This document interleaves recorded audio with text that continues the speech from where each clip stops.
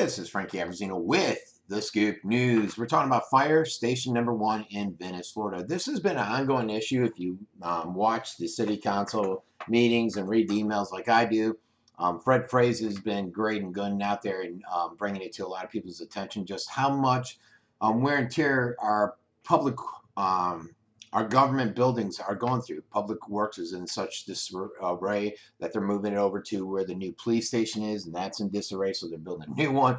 And the same goes with the fire stations. They've been just left and not really taken care of and been essentially ignored by the city council.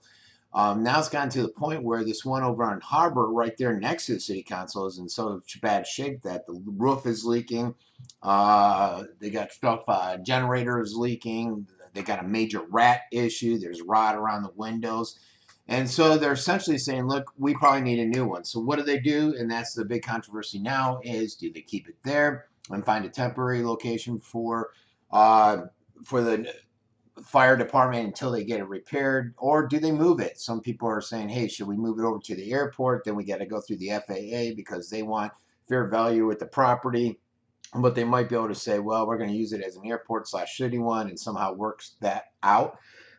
Even then the city's going to have to pay to keep that one going, the one on Harbor, for 3 years while they build out one at the airport. So no matter how you look at it, there's going to be a lot of cost. You know, they asked the chief, Carvey, what do you think the cost would be? And he's like, I don't even know. He didn't really do the math. He's thinking around like $5 million.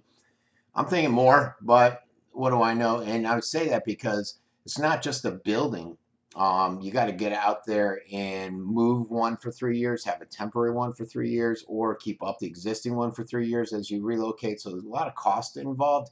And they've had a hard time just getting the city council to approve fire trucks. I think they needed 3. They finally got the city to buy 1. Here's the other problem. They did get $5 million or something like that in a fire assessment fee, but that's all gone. It was left out of the budget. And basically, there's no money. There's no money. So they either got to go to the taxpayers and say, hey, we need this. We need to get some money for this. Or what are some? There's other options out there, but we're really limited. Bottom line is it's been ignored for years, and now it's come to fruition. And once again, we're stuck. No money and what to do. And what sucks with this whole government thing is the timeline. You can't just say, oh, the fire department's not working. Let's go out and build a new one, have one in a year. You got to go through all the bureaucratic processes out there. And, you know, like what's being reported, it's going to take 3 years possibly. And that's once it gets through all the approval processes of this council, which amazes me every day, some of the stuff I see with them and their leadership there. So this has been Frankie Abbruzzino with the Scoop News.